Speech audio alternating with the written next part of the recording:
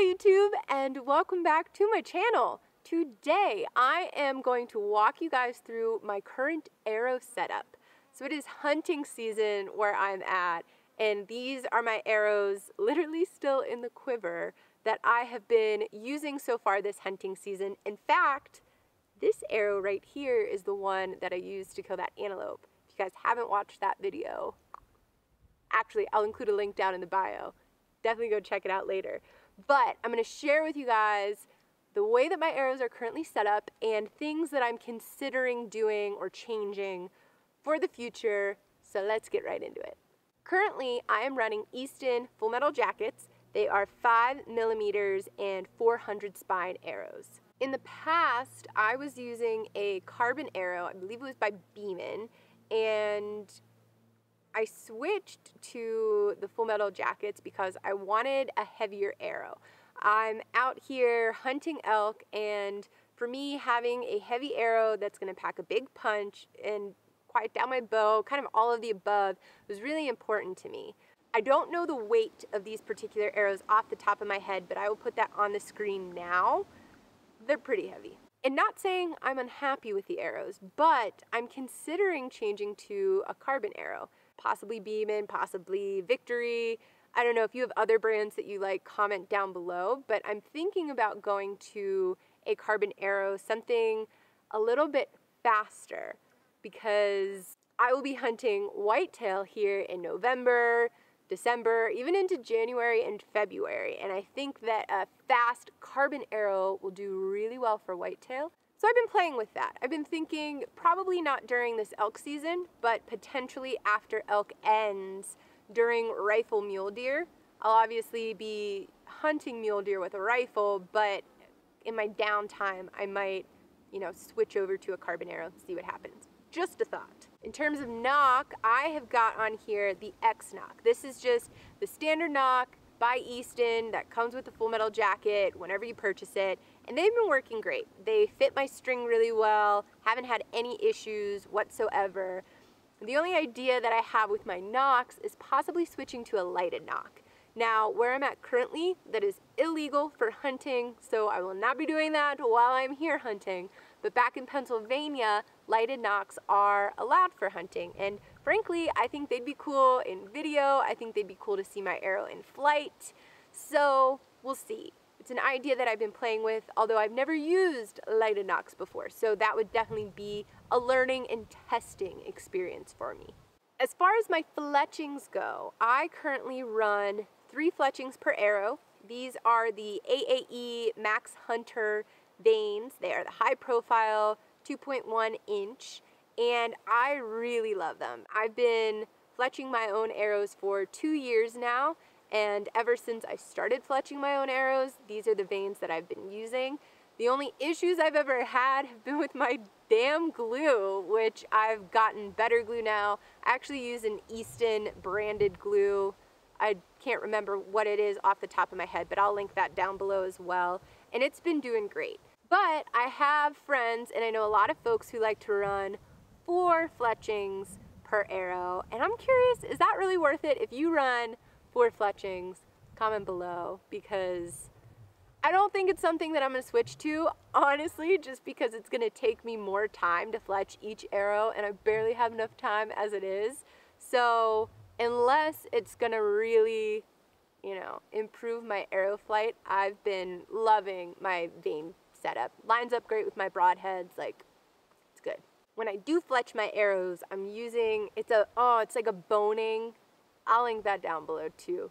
It's that red fletching tower that you saw in a video maybe about a month ago when I was refletching arrows, and I've got to say I'm not really into that one. I wouldn't necessarily recommend it. I know there's some metal higher quality fletching towers that are really nice, so it was a cheap option, but might not have been the best. Works, but maybe not the best. Now, down to the broadheads, I have got, here, let me show you. These are the QAD Exodus fixed blade broadheads, and so far I do like them. I am thinking about playing around with other broadheads. Broadheads are something that, I don't know, I feel like you can never try enough broadheads to see how you like them.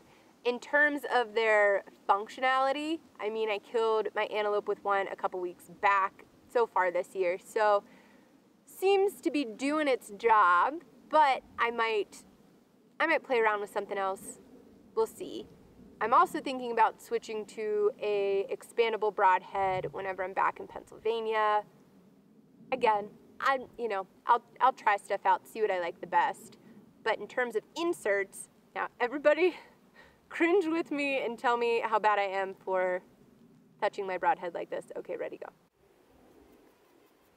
So, in terms of inserts, I use the HIT, H-I-T, I don't know, however you want to say it, inserts by Easton. They are hidden inside the arrow shaft, so you can't see them unless you look down the barrel of the shaft. And I, again, haven't had any issues. I like them because it makes my broadhead flush with the actual arrow, and I've had good results with it. Now, the other kind of broadhead, which I don't even know if you can consider this, it is technically a broadhead, but it's a judo tip.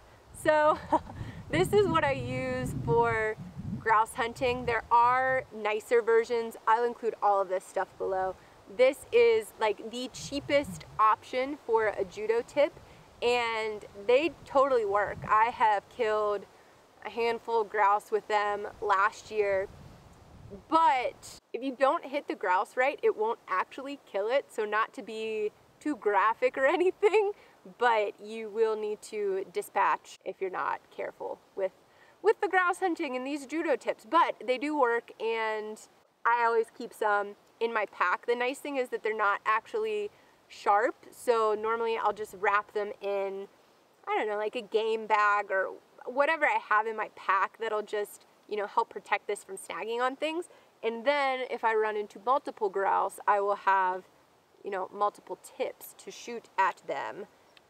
But judo tips are a must whenever you are small game hunting. One thing that I regret deeply is not using wraps on my arrows when I'm fletching. So I've always run fletchings directly on the shaft, and I've never used a wrap. And I think it's partially because I never had anybody teach me any differently, and that's just how I started fletching my arrows. But this past cycle of fletching, when I had crappy glue, I spent so much time scraping the glue off of my arrows and worrying about damaging the arrow, and it just being such a pain in the butt. If I had arrow wraps, it would have been so much easier, such a seamless process. So I've got to say, next time I fletch my arrows, I will be using wraps because of my experience this last time. I've got this really cool archery bag. It's kind of like a toolkit where I keep all of the things that I need whenever I'm working on my arrows, if I'm working on my bow.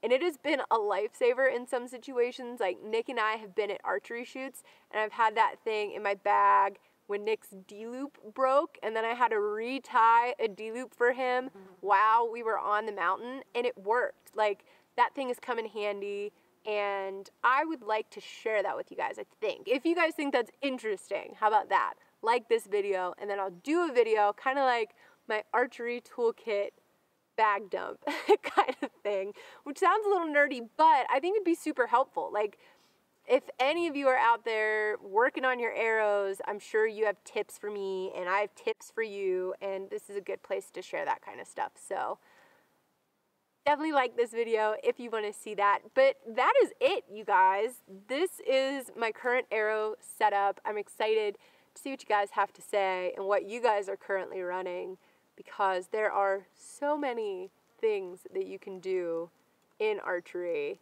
and it can get kind of overwhelming and confusing. But thank you guys so much for watching. Please do share this video, and I'll see you in the next one.